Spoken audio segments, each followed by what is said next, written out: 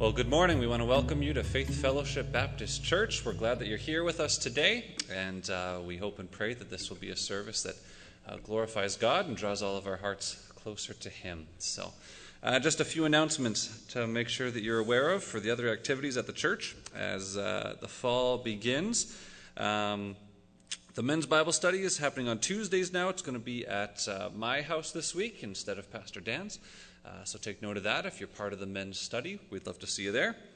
The Billy Graham Evangelistic Association are doing prayer walks again. We talked about a little bit last week. If you want more information about that, talk to Pastor Dan.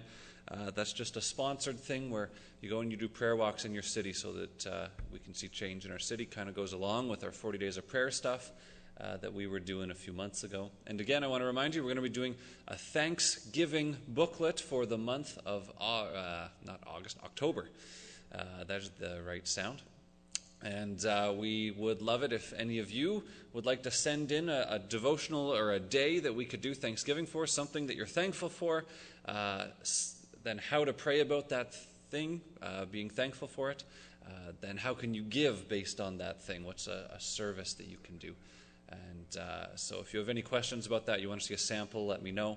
We're going to make Wednesday the deadline if you want to send in a Thanksgiving page so that we can have the booklet together so that we can give it to people next Sunday, because then the following, I think Friday, if I have my days right, is the first one of October. That's when we would be starting with it. So that's pretty crazy that October's almost upon us. Other than that, we have an anniversary card for the Rosimoviches in the foyer. That's an encouragement for them, especially for Edith, who's in Germany seeking medical help there. We thought we would get people from the church. If you want, you can sign it on your way out and just sign your names or a little encouragement or thinking of you, that sort of thing, and we will send it off to them. And then finally, the Awana program started up on Wednesday. We had a great first evening with 24 kids, and we know of a few more who we think will be coming as well. There's still room for you to volunteer if you would like to. We could still use a few extra hands, always. And but we had a great evening. We can give a good report from that. It was just, I think, encouraging, at least it was for me, to just be doing something again. It felt like it had been too long. And so just to see the kids there and be teaching and memorizing verses, it was great. And then yesterday we had our youth group kickoff. We had a pool party, which was a great time. And so this Friday night, for those in grades 7 to 12, is our first regular youth night.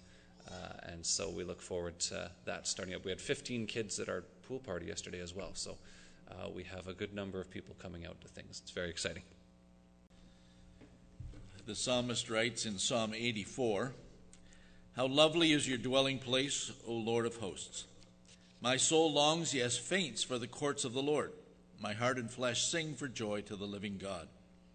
Even a sparrow finds a home, and the swallow a nest for herself, where she may lay her young at your altars, O Lord of hosts, my King and my God. Blessed are those who dwell in your house, even ever singing your praise. Blessed are those whose strength is in you, in whose heart are the highways to Zion. As they go through the valley of Baca, it will make a place of springs. The early rains also cover it with pools, and they go from strength to strength. Each one appears before God in Zion. O Lord of hosts, hear my prayer. Give ear, O God of Jacob. Behold our shield, O God. Look on the face of your anointed. For a day in your courts is better than 1,000 elsewhere. I would rather be a doorkeeper in the house of my God than dwell in the tents of wickedness. For the Lord God is a sun and a shield. The Lord bestows favor and honor. No good thing does he withhold from those who walk uprightly. O Lord of hosts, blessed is the one who trusts in you." We're thankful this morning, Father, that we can be in your presence. We would rather be here than in the tents of wickedness. We would rather be here in your presence than any other place this morning. I pray that's the truth in our hearts. We would ask that you would draw us close to yourself today as we sing songs of hymn and hymns of praise and thanks. we would ask that you would attune our hearts once more to the things that please you. Help us to be filled with the Spirit of God this morning, that we might hear the word of God from the Spirit. As you speak to us in a way that would cause us to yearn to be more like our Savior, Jesus Christ. Pray for those who are unable to be with us this morning, that you would watch over them and care for them. We ask, Lord, for those who have lost loved ones recently, we would ask that you would bring comfort and care, comforting and peace to their hearts. We pray, Father, now for our time here this morning, we would ask that you would raise our spirits up through the songs that we sing, for we sing unto a God who hears and cares and loves us to the end. In Jesus' name we pray. Amen.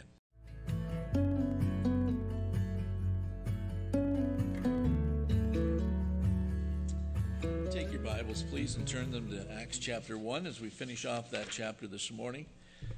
Entitled this message, The Days of Preparation, which they were for the early church, and they are still for us today. Acts chapter 1. Please follow as I read verses 12 through the end of the chapter. Acts chapter 1. Then they returned to Jerusalem from the mount called Olivet, which is near Jerusalem, a Sabbath day journey away. And when they had entered, they went up to the upper room where they were staying, Peter and John and James and Andrew, Philip and Thomas, Bartholomew and Matthew, James the son of Alphaeus, and Simon the Zealot, and Judas the son of James. All these with one accord were devoting themselves to prayer, together with the women and Mary, the mother of Jesus, and his brothers. In those days Peter stood up among the brothers, the company of persons was in all about 120, and said, Brothers, the scripture had to be fulfilled, which the Holy Spirit spoke beforehand by the mouth of David concerning Judas, who became a guide to those who arrested Jesus. For he was numbered among us and was allotted his share in this ministry. Now this man acquired a field with the reward of his wickedness, and falling headlong, he burst open in the middle, and all his bowels gushed out. And it became known to all the inhabitants of Jerusalem, so that the field was called in their own language Akeldama, that is, field of blood. For it is written in the book of Psalms, May his camp become desolate, and let there be none to dwell in it. And let another take his office. So one of the men who have accompanied us during all the time that the Lord Jesus went in and out among us, beginning from the baptism of John until the day when he was taken up from us, one of these men must become with us a witness to his resurrection. And they put forward two, Joseph, called Barsabbas, who was also called Justus, and Matthias. And they prayed and said, You, Lord, who know the hearts of all, show which one of these two you have chosen to take the place in this ministry and apostleship from which Judas turned aside to go to his own place.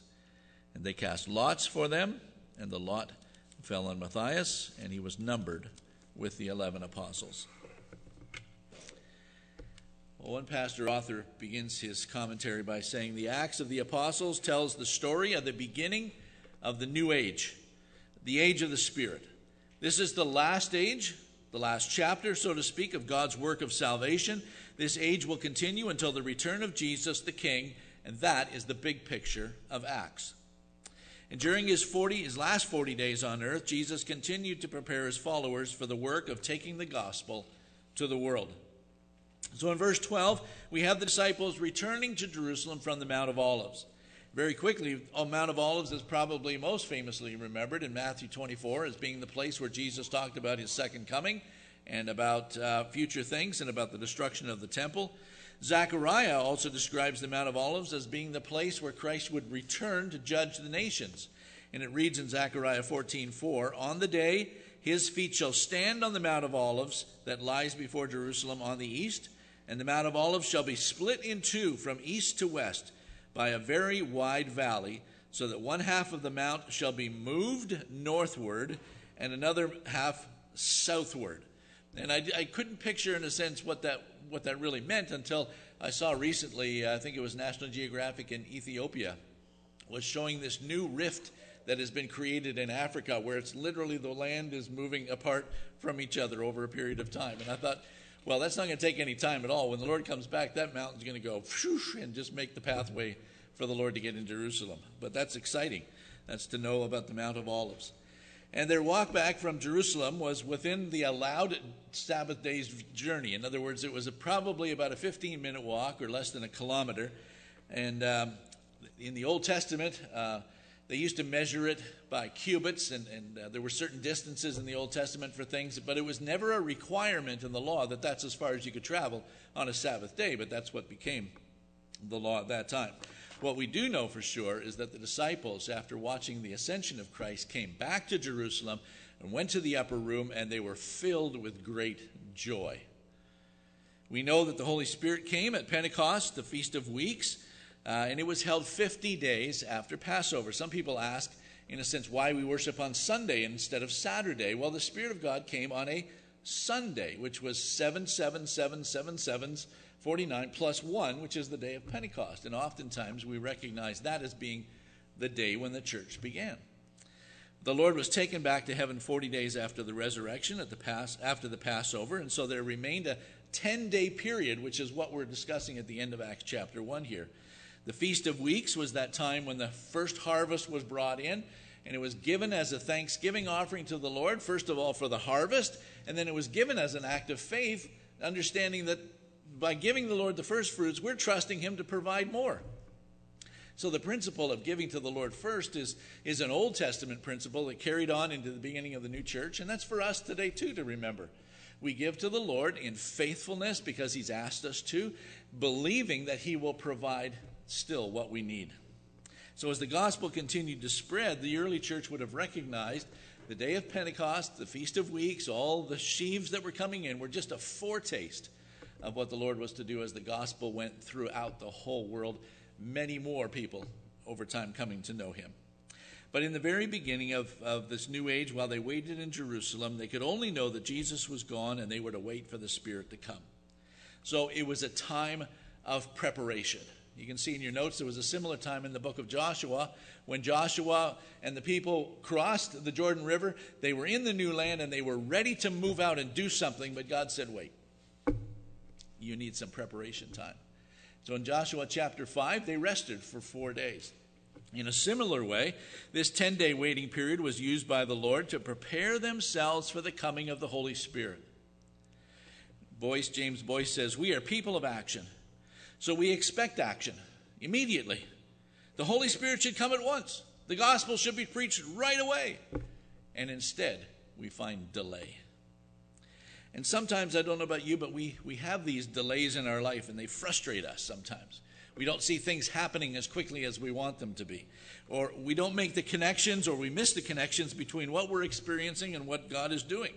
And we want to be active sometimes in doing something, and we want God to be seen as being active in doing something, and yet we find these periods of seeming activity very difficult. But we need to remember that during these times, God is never inactive. God is always at work around us. But God purposely designs these times, I believe, for our sake often, because we need some more preparation for what is to come. Sometimes we can see what God is doing, how he brings people together, how he introduces new people into our lives. A ministry comes together perhaps from a seed of a thought that you had planted some time ago, or a relationship develops that you've been praying for over time. But sometimes we can't see what God is doing, and during those times when we're unable to understand or gain perspective, we have to believe that God could very well be developing us. Instead of moving us forward, there are some things that need to be developed in our own life so that we can be better prepared to serve him in the future or to minister for him. Our faith, our vision, our trust, our ability to maintain our obedience for the long haul, because only God knows what's just around the corner. He knew what the Israelites were going to face in the promised land. He knew that they needed just a short time of preparation to prepare themselves for what God had in store. And so the early church has these 10 days between the ascension of our Lord and the coming of the Spirit of God, days of preparation. Well, at first glance, it may seem that these 10 days were days of inactivity, but just the opposite was true. First of all, in this time of preparation, it was a time of obedience. Acts chapter 1, verses 12 and 13, they were where Jesus told them to be. They were following through on his instructions. You can read back as you reflect on chapter 1, verse 4. Jesus said, after I go, I want you to go to Jerusalem and I want you to stay there. You ever had to tell your child, go to your room and stay there until what? You get further information or you get permission to move forward. This is a time of preparation for the early church. You might argue, well, what else were they going to do? Or where else were they going to go? Well, there was plenty of things they could have done. Like their reaction at the cross. They could have scattered again. They could have lost faith very quickly and thought, he's not here now. What do we do? The disciples had gone before, even while with Jesus. They were arguing about who was the greatest among them. You remember that? Even while they were with the Lord, they could have started arguing. They could have started planning what they were going to do next, form a think tank, plan a strategy session. We all like to put our heads together at different times and come up with ideas of what we should be doing. Perhaps some of them started thinking, well, how am I going to make a living now? How is this going to work? Who's going to feed me? Who's going to pay my bills? They could have reasoned that doing was more important than waiting. And they could have started witnessing, going out as they had before. But Jesus said to stay in Jerusalem and wait. And there's good biblical precedent to see sometimes our quiet days, again, as preparation days, as God continues to do what only he can do in our hearts to prepare us for what is coming. It may seem at times there's nothing happening, that you're stuck on one spot and you can't get off of it, but in your times of preparation, know that you can still use your time wisely. You can still improve your opportunities and connections with people in your workplace or in your neighborhood. You can still, even in these quiet times, improve the relationships that you have. You can always continue in anticipation that God has something in store for you that he hasn't revealed to you yet. It was a day of disobedience, and we can always be in anticipation for God to be preparing us for what is to come, for future work or service or future persecution or suffering.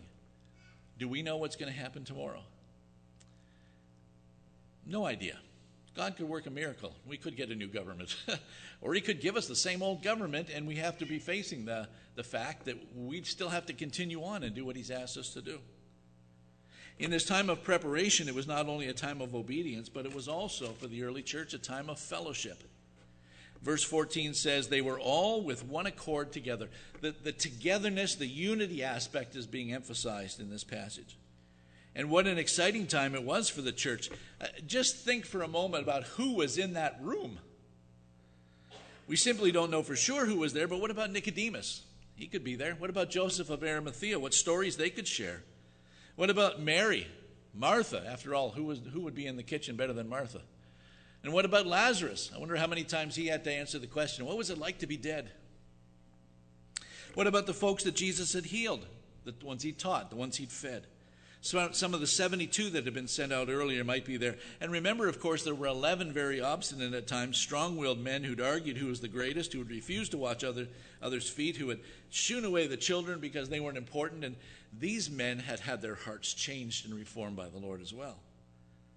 And along with Jesus' own brothers, we recognize that Jesus had at least 4 brothers and a number of unknown sisters, according to Mark 6. They'd initially rejected his messiahship, but now they were there in that mix of the rich and the poor, the educated and the simple tradesmen and those who hadn't been educated. No doubt there was a real mix of people as this church began. And yet they were all together, the Lord says, in unity. And the fellowship they had, undoubtedly combined with their initial joy and with a great sense of expectancy and excitement, it would have been hard perhaps at times to hear each other think and to speak as they were all anticipating what would come next. But they were also in the upper room for the purpose of preparing for the coming of the Spirit.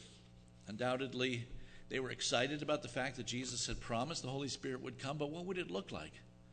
What would happen? What would happen to them? This was the beginning group that God used to change the world. People in general are designed by God to need other people. Christians as well are designed by God to need other Christians.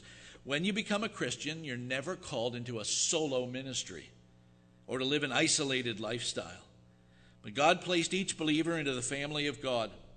We are all sheep in the shepherd's flock. We are all living stones in the building that God has created called the church. We are all vital members of his body, and we have been directed to be a part of the fellowship that he has created with believers all around the world. Christians need other Christians. And part of our calling, and I'm speaking in a sense to the choir this morning, is to find a group of like-minded believers and join them in worship, in praise, in prayer, in thanksgiving, in service, in ministry, in witness, and disciple-making. You cannot say, no matter how hard you try to convince yourself or anyone else, that you're just fine or spiritually okay with just God and me. Or I don't need the church, I can get by on my own, or Sunday is enough.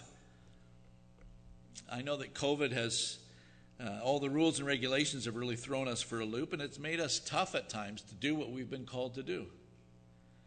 But we cannot say this morning that unless we have made a genuine effort to stay connected, that we are in fellowship with the Lord if we are not in fellowship with other believers. It's as simple as that. Have you done your part in these difficult days to stay connected with other believers, not just Sunday mornings, but through the week? Have you made calls and texts and made an effort to keep up the fellowship with others? Some people say, well, I don't like Zoom.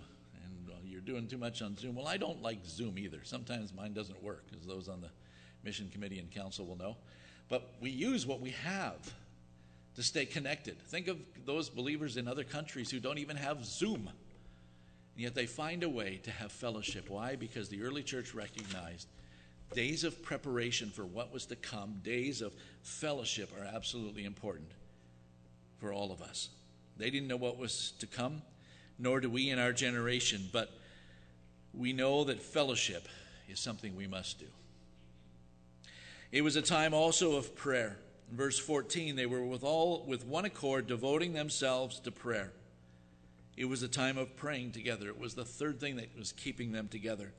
Notice they were constantly in prayer. They were devoting themselves to prayer. A.T. Robertson writes in his Greek word pictures, he says they were stuck on praying. They had a commitment to pray, sometimes in the temple and sometimes in the upper room. It doesn't mean they didn't do anything else. Some people think for 10 days all they did was pray. Well, it doesn't mean necessarily that they didn't eat or sleep. They had other commitments perhaps, but they had a commitment to each other to be continually in prayer, in a prayer attitude. Well, what did they pray for? What did they pray about? Can I suggest, because we're in the book of Acts, perhaps they prayed the acrostic Acts.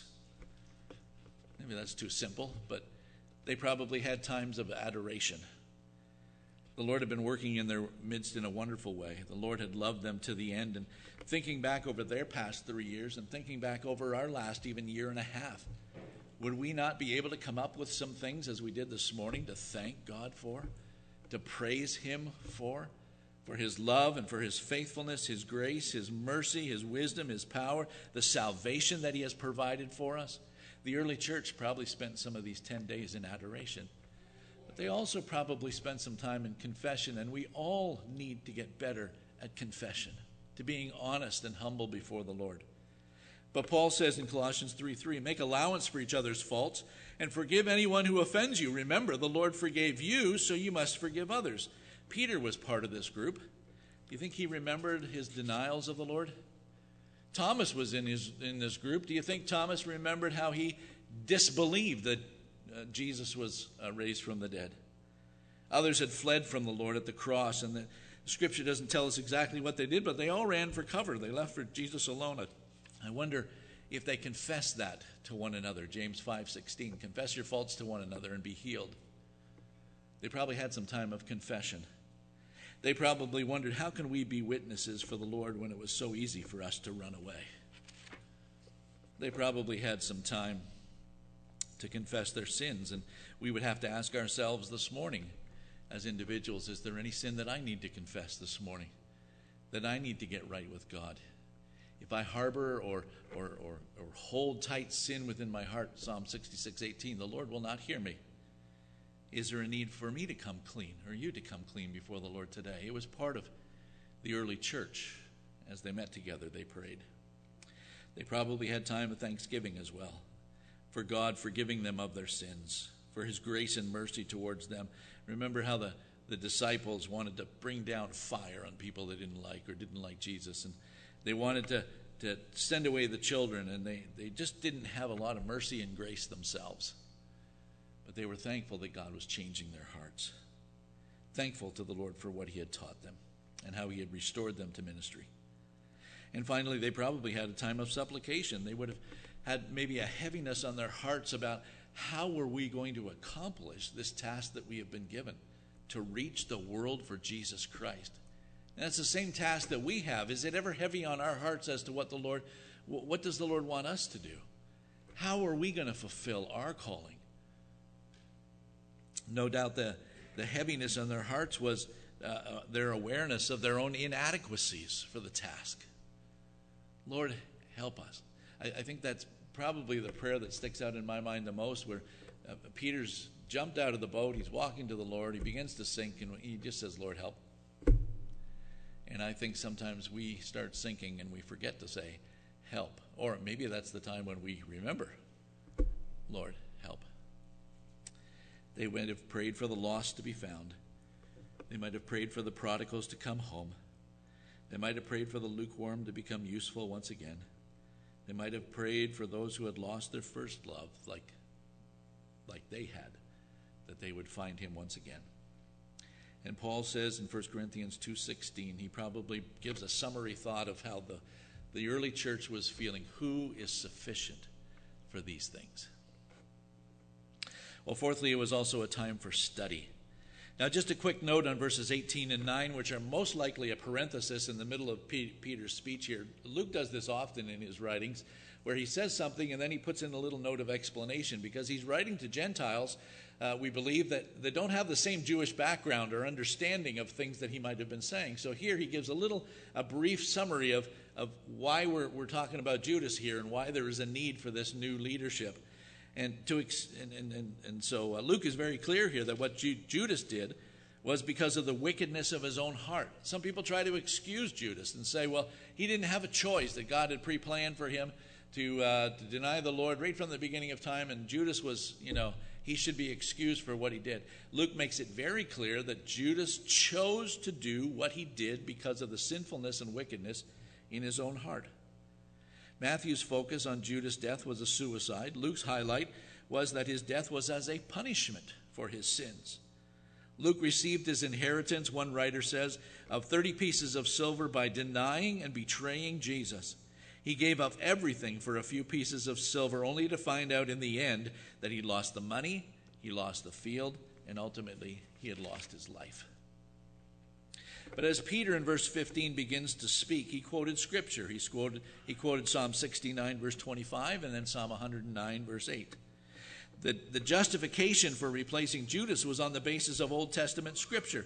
Now, the passages that he used were people that were against David and how they were treating David, but Peter sees in this passage, and I believe through the insights that the Lord had given to him, and then when the Spirit of God was given to them later in Acts, but also, if you read in the upper room, Jesus had breathed the Spirit of God onto these individuals. They had deeper insights than we might have. Initially, when Jesus met with them, he opened up their hearts, Luke 24, and opened up their minds to understand the Scriptures. And so I think as Peter and the 12, or as Peter and the other 11, began to study the Word of God during this time, things would have come back to their mind, understanding would have come to them during this period, because the Lord had taught them, the Lord had promised them that he would give them understanding. We talked a little bit about that last week. So although we may find it difficult to understand how Peter would choose these two particular verses to justify the calling of a replacement for Judas, I believe we can see the Lord's instruction and direction in the choosing of these verses. Including the time that they were with Jesus, they began to search the Scriptures more diligently and understand things more deeply. John chapter 2, verses 19 through 22. Jesus answered and said to them, "Destroy this temple, and in 3 days I will raise it up." And the Jews then said, "It's taken 46 years to build this temple, and you will raise it up in 3 days?" But he was speaking about the temple of his body. And then John 2:22 says, "When therefore he was raised from the dead, his disciples remembered that he had said this, and they believed the Scripture and the word that Jesus had spoken." So beginning with the resurrection and the ascension, the disciples began to put things together. They put two and two together and realized that what Jesus said and what the Old Testament said, it all comes together in an understanding way for them. There are two activities that are most important in the Christian life, activities that we never outgrow, and one is prayer and one is Bible study. When we pray, we talk to God. When we study the Bible, God talks to us. And someone has wisely stated then, and I agree, that we should spend more time listening than talking, which means we need to be students of the Word of God and to listen to what God is saying so that it would direct our prayers. We need to let God do most of the talking. We want God to bless us, to bless our church, bless our family, bless our small groups, but if we're serious about this wanting a blessing from God, we need to recognize what the early church did, and they took time, not just in these days of preparation, but later on we can see that even those in Berea were more noble than those in Thessalonica because they searched the Word daily. We need to respond what God teaches. We need to respond to what God teaches us, to apply it to our lives. We need to recognize our responsibility to believe it, to share it, to connect the spiritual dots and see what God is doing in our lives. That means we've got to be students of the Word, not just on Wednesday nights at Awana, but all through the week. We need to study to show ourselves approved unto God. It was a time of preparation, and during that time the early church obeyed. They had fellowship together, they prayed, they studied the Word of God. And then fifthly in this passage, and finally, there was a confirmation of new leadership. The last thing we read about in this chapter was that the disciples recognized and they needed a new leader from their midst. And in a summary, Matthias was chosen to replace Judas Iscariot. Some have disagreed with the disciples' decision at this point to select Matthias. Sometimes they say, well, we don't hear anything more about Matthias in the Scriptures, therefore he was a mistake, and we should have waited until the apostle, or they should have waited until the Apostle Paul. Well, the trouble is, we only hear from 3 of the 11 or 12 apostles for the rest of the book anyway, Peter, James, and John. And so what happened to Thomas? What happened to Bartholomew? And that's not a good reason not to accept Matthias. Some others disagree by the fact that they chose him by lots. And it sounds too much like drawing straws or flipping a coin or rolling the dice. It's too pagan a move, and there's a disagreement there. And I'll address that in a minute. But there's much more on leadership to come. But here in this passage, even we can recognize that in choosing the leadership of the church, first of all, they had a general understanding of the principles of the Word of God.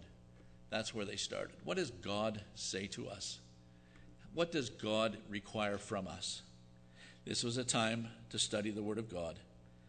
Tony Murata writes, like the disciples, we too at times will struggle to comprehend the plan and sovereignty of God in our world and in our lives. We will ponder the prosperity of the wicked and suffering of the righteous, and we will wrestle with the setbacks of life and with the affirming the sovereignty of God. Yet, like Peter, we should look to the Scriptures to make sense of our world and our lives, for in the Scriptures we will continually rediscover perspective, truth, instruction, and the beauty of our Savior. And that's where the disciples and the 120 began in their selection of the new leadership. They began in the Word of God. Secondly, may I suggest that there was some sanctified common sense that accompanied the study. Now you're saying, where in the world do you get that in the text? That's verse 12b. No, we just understand that God has given us, according to the Scriptures in 1 Corinthians 12, Paul says we have the mind of Christ. So when we get saved, we have a new capacity and a new ability through the Spirit of God now to understand spiritual things. It's reasonable for us to assume that God can guide us as we study the Scriptures and put 2 and 2 together with the principles that He's given to us, along with the negative and positive commands and the guidelines that we have, that we can make sense of the Scripture. John MacArthur writes, as Christians, God instructs us. We are able to understand all things of His Word because we have the mind of Christ. Christ thinks God's thoughts, understands God's wisdom, so we have His mind. This term is translated understanding in other passages, and its usage may be best understood from in Luke 24:45, when it says Jesus had opened their minds to understand or to know the Scriptures. The doctrine of illumination here does not mean that we can know and understand everything, that we have no more need for human teachers, or that study is not hard work. However, it does mean that Scripture can be understood by every Christian who is diligent and obedient. Read the Scriptures, you study the Scriptures, it's God speaking to us. What is he saying? Based on the mind of Christ that we have that's been transformed as we look into the Word of God, Romans 12:1 and 2, do not be conformed to this world, but be transformed by the renewing of your mind. We can put together two and two oftentimes and come up with a reasonable understanding of what God wants us to do. But thirdly, notice they still prayed. They prayed with understanding. They prayed for understanding. Based on the Word of God and their sanctified reasoning, they combined what they already knew with the mind of Christ had given to them. But even like Samuel, even with understanding the Scriptures, even being a prophet of God as Samuel was, he recognized that he couldn't always see as God saw, because God sees the heart. So the early church recognized, as much as they understood the Word of God and as much as they were able with the mind of Christ to put two things together, they still needed to be directed by the Spirit of God to see things as God sees them. There was still a need for prayer. We think sometimes, well, God's going to do whatever he's going to do anyway. Why pray? No, the early church recognized the importance and essentiality of prayer in their lives. And then after all of that, they threw the dice. John Stott says, believing that and trusting that Jesus would make his choice known. Now, casting of the lots. I'm not going to spend a lot of time in this. This is not casting of the lottery. This is not an encouragement to buy tickets in the lottery, just the opposite. But it was an accepted Old Testament tradition and practice. It was often used in the Old Testament to determine God's will. The Lord used lots with Israel in the division of the promised land. He used lots in the dividing of various assignments to those who would serve in the sanctuary. Haman in Esther was going to use lots to decide on the date that he was going to kill all the Jews. Matthew 27:35 says the soldiers at the cross cast lots to divide up Jesus' garments. Jonah, remember that? They all cast lots to find out who was guilty of the storm, and it came out that Jonah was. Was that right? Yeah, that was true. The Lord guarded their tossing or their casting of the dice, and Jonah was thrown overboard because of the lots. Proverbs 16:33 says the lot, or the dice, we might say the flipping of the coin, so to speak, is cast into the lap, but every decision is from the Lord. Is the Lord able to control that flip and that dice and so on to make his will known? Of course he was, and they trusted that in the Old Testament. Now, finally, notice that the use of lots doesn't appear in the Scriptures again after this point, after the coming of the Spirit of God. There's no further instruction by New Testament writers on how to use lots or why to cast lots and what kind of lots you should use. And so can lots and dice be used today to determine God's will? It just doesn't seem real high on his list of instructions for the New Testament church. However, I suppose we can't rule it out completely in really uncertain times, but I shouldn't use it as my go-to solution for every decision that I have to make. Okay, Lord, which route am I going to take to church today? Cast the dice. But can they be used?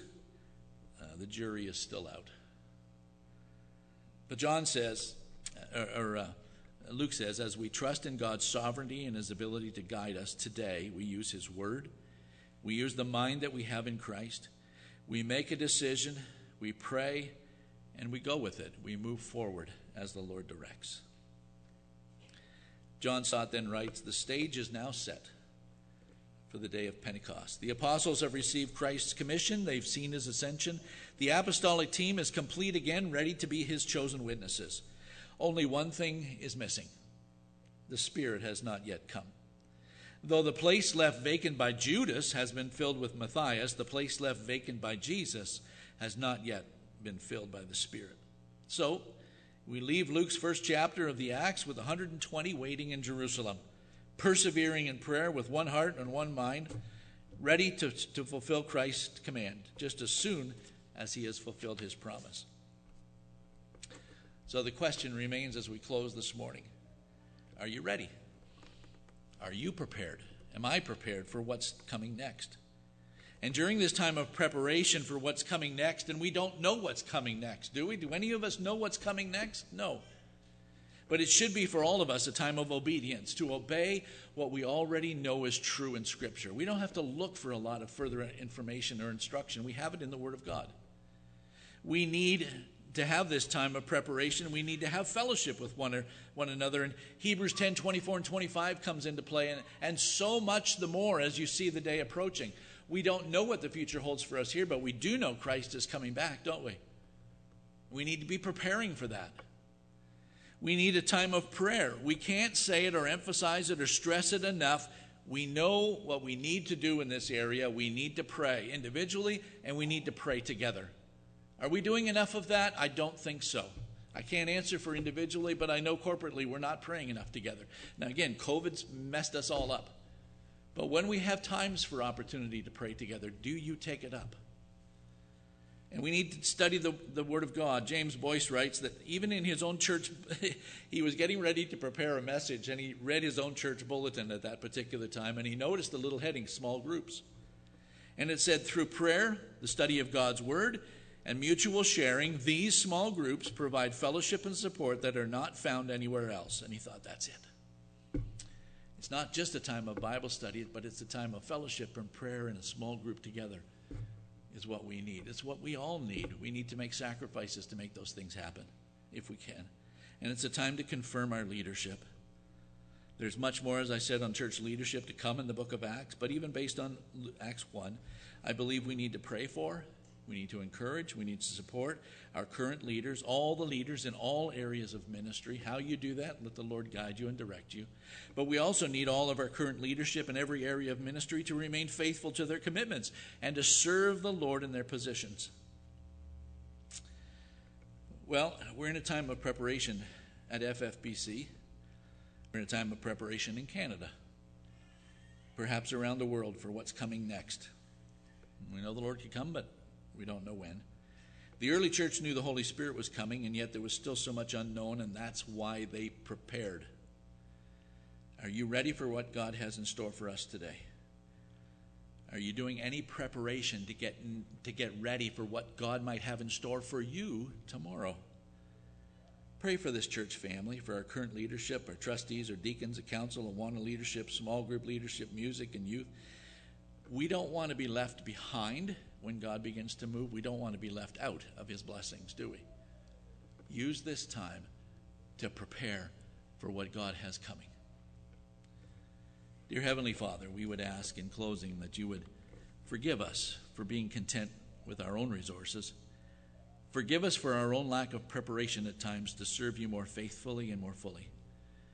Help us to recognize just how poor and empty we can become without the power of the Spirit of God in our lives, and without prayer and without the study of the Word.